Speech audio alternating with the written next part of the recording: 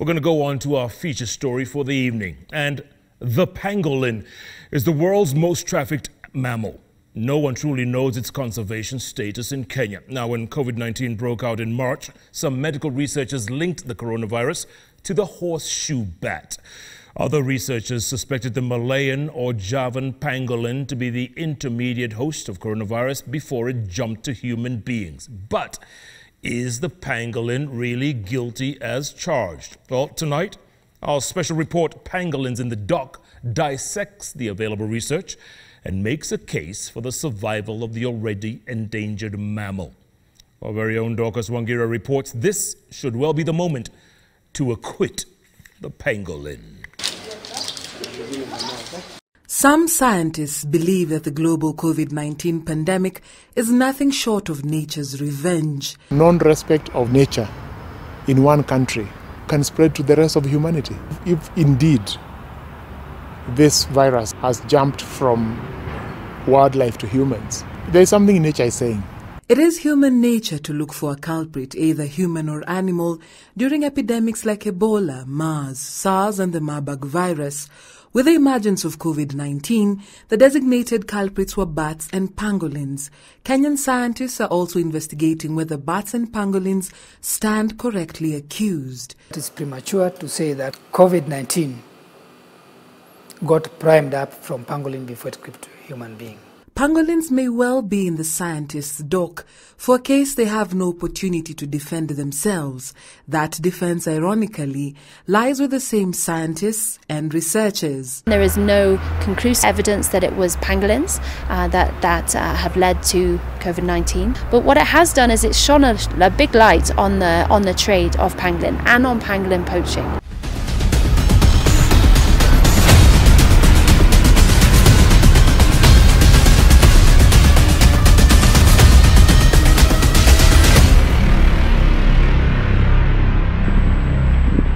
Pangolin are mammals. They're the only mammals that are covered in this fine armour of scales. They are covered over the top portion in scales, but their underbelly and their nose are scale-less and covered in skin and then hairs as well. They only eat ants and termite species. Mnyama ukimwangalia ngozi yake inakaa kama si mburukenge. Ametolewa Ngozi. They are very shy and almost always come out at night. Chalongo Conservancy in Marungu Ward, Voi, is part of the Savo Conservation Area in Taita Taveta County. It is one of the places in this country where you are likely and lucky to see a pangolin. Fanuel Mwazame, a wildlife scout, shows us the burrows where pangolins live. Pangolins do not dig their own burrows, but make use of abandoned aardvark, porcupine and warthog burrows.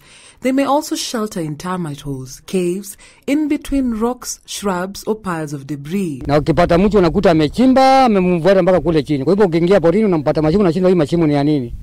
Na huyo mnyama ukiangalia hata akona kuja za kuchimba mashimo. Ria sana kumuona, hata mwenyewe nina umri lakini sijawahi kumuona. Manake saa zake za kutoka ni zile lead times, kuanzia midnight kwenda paka almost dawn. In Chamani village, Marungu Ward, residents who have seen live pangolins tell us their story. Na pangolin ambao tunamuita kitaita mwakimama, hata kumpata kwa wakati huu ni vigumu sana. Labda miguu zake peke yake ndio utazipata, lakini haonekani. Ni mnyama ambaye yaonekana yaenda polepole akipotea katika hii dunia. Iko fana yake kama kobe lakini si kobe, alafu akabaptizwa wanaitwa morwala. Maana kila mahali kama kucha. In the Amboseli ecosystem, David Lomorot, a resident of Kimana, describes it. Ana story mingi, ni mnyama ambayo ni mpole sana. Na tulipenda kwa sababu ni kitu rembo, ni kitu sio rahisi patikani. The unique ant-eaters have very long and sticky tongues. They are extremely shy, and when they sense danger or discomfort, they curl up into a ball as a defense mechanism. So it's easy for you at night if you're moving at night to miss it because it will freeze and stay still where it is. And all species of pangolin do this. So in curling up into a ball, they protect the soft underbelly and their heads from predation. And it means that that outer scale, that outer layer of scales forms a tight armor that can protect them from predators such as lions, hyenas and leopards. Like other mammal species, they give birth to one young one at a time, but they can also have twins, which is rarely recorded.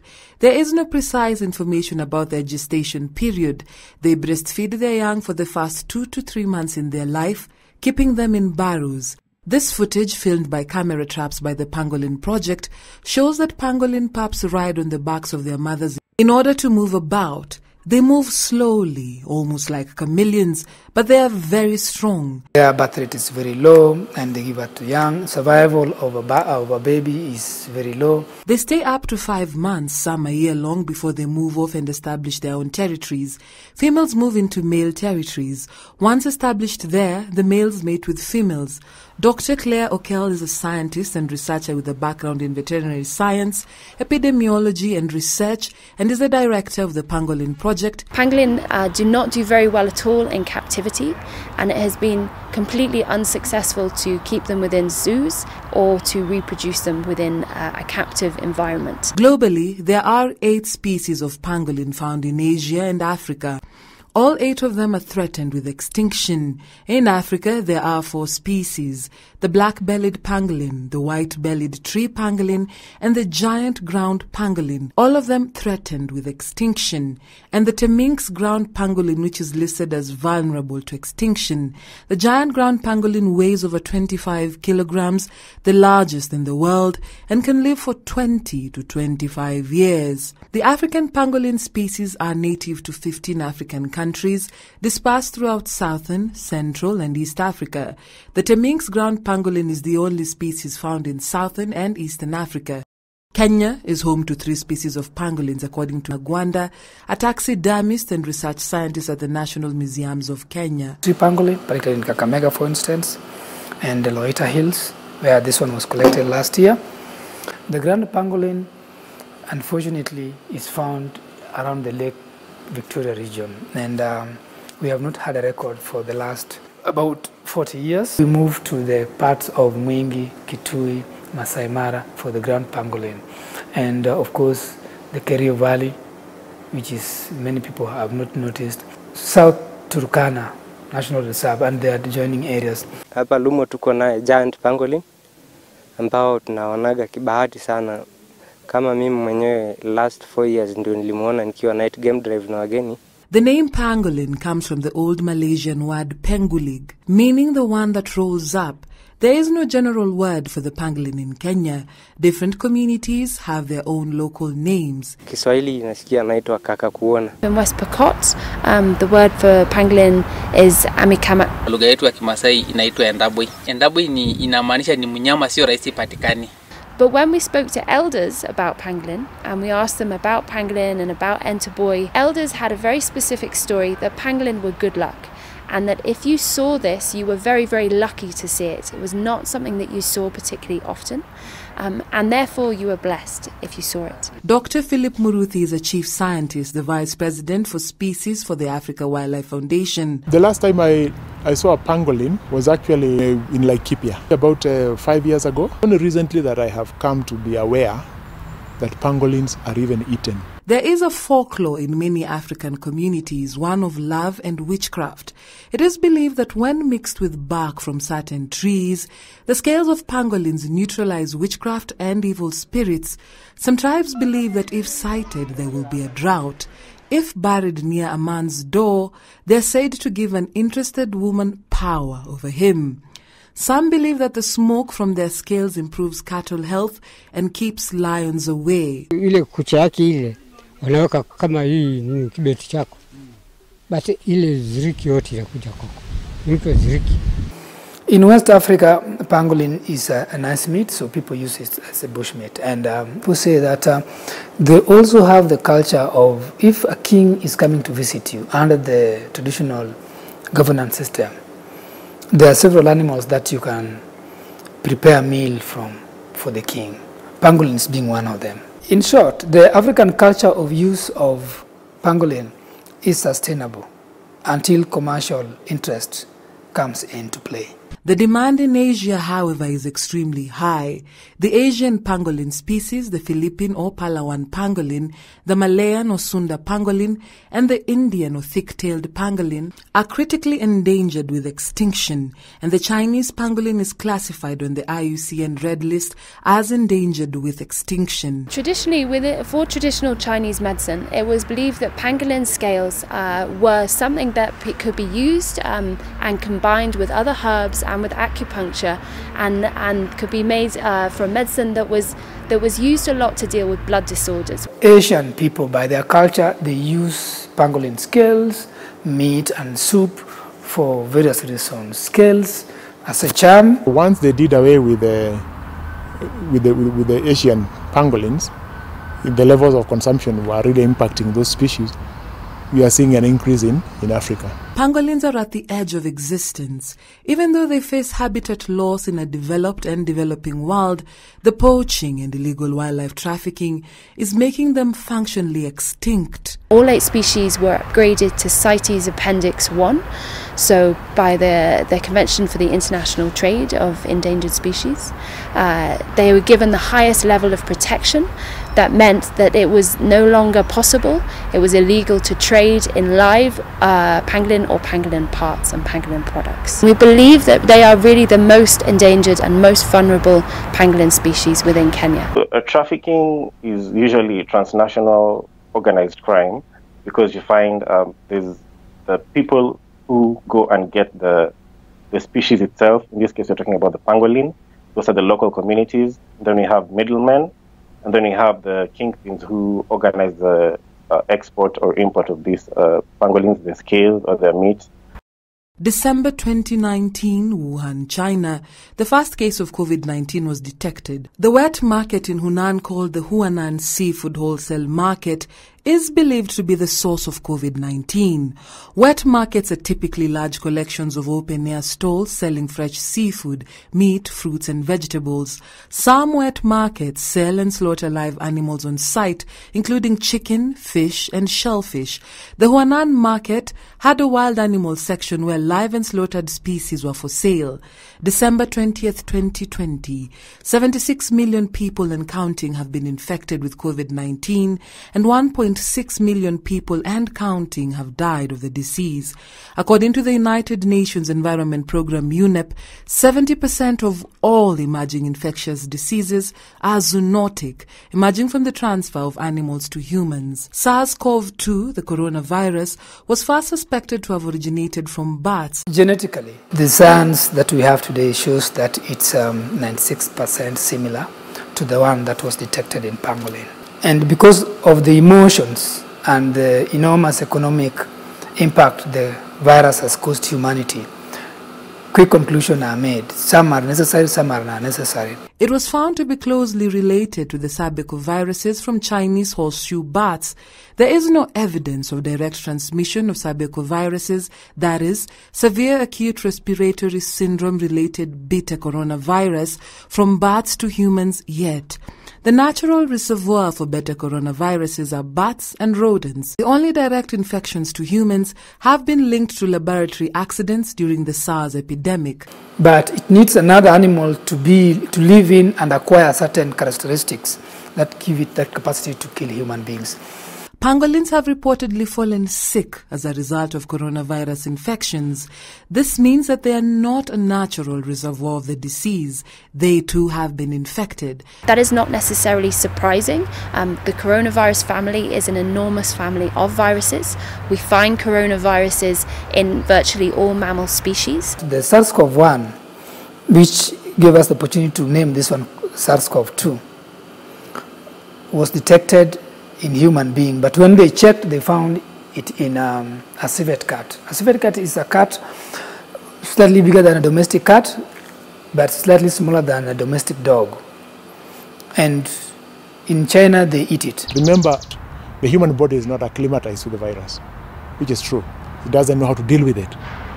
So, but the pangolin body or the bat body might be acclimatized to it. So you don't see pangolins falling off the trees or the ground because they have got COVID. There is a way of accounting for this and knowing that the actual virus that we extracted from the pangolin has been living in pangolin, and therefore we should call it pangolin coronavirus. On the 7th February 2020, 2 researchers in the South China Agricultural University in Guangzhou said they had identified the pangolin as the potential source of the novel coronavirus on the basis of a genetic comparison of coronaviruses taken from the animals and humans infected in the outbreak. The sequences were identical. Way back in April, compared the genetic material of the SARS-CoV-2 from human being with the SARS-CoV found in pangolin. But it is yet to be concluded whether actually the pangolin one is associated with the pangolin or it was pangolin in a market. And which pangolin, was it a Chinese pangolin or African pangolin? It's not very clear. It's important that not just one single pangolin was checked. You need to check very many pangolins, and then there's a way you compare the genetic material of that virus from pangolin. A paper published in July 2020 traced the origins of SARS-CoV-2. The researchers concluded that it came from a virus with relatively generalist properties circulating in horseshoe bats. SARS-CoV-2, according to David Robertson, head of bioinformatics at the Medical Research Council, University of Glasgow Centre for Virus Research in Scotland, the United Kingdom, says, and I quote, "SARS-CoV-2 is like nothing the world has seen before. It really is highly unlikely that someone created it. It is not put together from pieces we know about," end of quote. The Malayan or the Javan pangolin was the first suspect. Why do they stand accused? According to a study published by the U.S. National Library of Medicine, National Institutes of Health, this is because of the ACE2 receptor sequence, the presence of the sarbecoviruses related to SARS-CoV-2 in animals smuggled from the Indo-Malayan region and sold in China's wet markets where they are considered as a delicacy. But still, whilst there is no conclusive evidence that the COVID-19 pandemic came to people from pangolin, what it has really shown is that there is a risk to the consumption of wildlife products. In Kenya, scientists are also working to prove and disprove this theory. And we screen them the way we screen human beings. We swab them, we take the blood, and then we check what kind of virus, and then we check how they're aligned to the genetic material of the pangolin. We're doing that in Kenya, and I hope my other colleagues are doing it in South Africa and in West Africa. Then we can bring to a conclusion. It is possible that because there's been a huge uptake of African pangolins into Asia, and the virus has been living in Africa with pangolin and other animals happily, and with human being, of course, happily. And then the very moment it gets to Asian environment, it got to another host where it got primed up. Against this backdrop, further evidence in a study published by the U.S. National Library of Medicine, National Institutes of Health in October 2020, further provides evidence that the pangolin is not the intermediate animal at the origin of the human pandemic. Interestingly, the coronavirus sequence found in the pangolin is closer to a rhinophorus bat from Kenya. Furthermore, more studies have suggested that the COVID-19 epidemic did not start in December 2019 in the Huanan seafood wholesale market, where pangolins were supposed to be sold, but earlier and outside the market. In an article published by The Lancet, Dr. Robertson further said, and I quote, "The virus would not need to evolve in the pangolin. It would just need to be brought into contact with humans, and it is still too soon to rule out direct bat-to-human transmission." We asked Dr. Ahmed Ogwell, the Deputy Director at the African Centers for Disease Control, CDC, what the verdict is for the pangolin. All the information that we have points to the source of the coronavirus being other than the pangolin. So the pangolin is innocent in this case. The danger, even if science acquits the pangolin and proves that it is not responsible for the COVID-19 pandemic, the damage has already been done.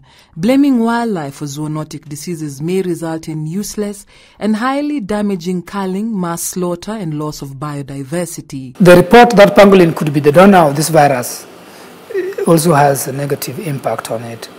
People who would see it and just ignore it would now want to become vandalistic. They would want to vandalize where it is or the actual animal persecuted. If you see pangolin are sensitive to humans. They don't like disturbance. So in keeping your distance, it allows them to remain relaxed.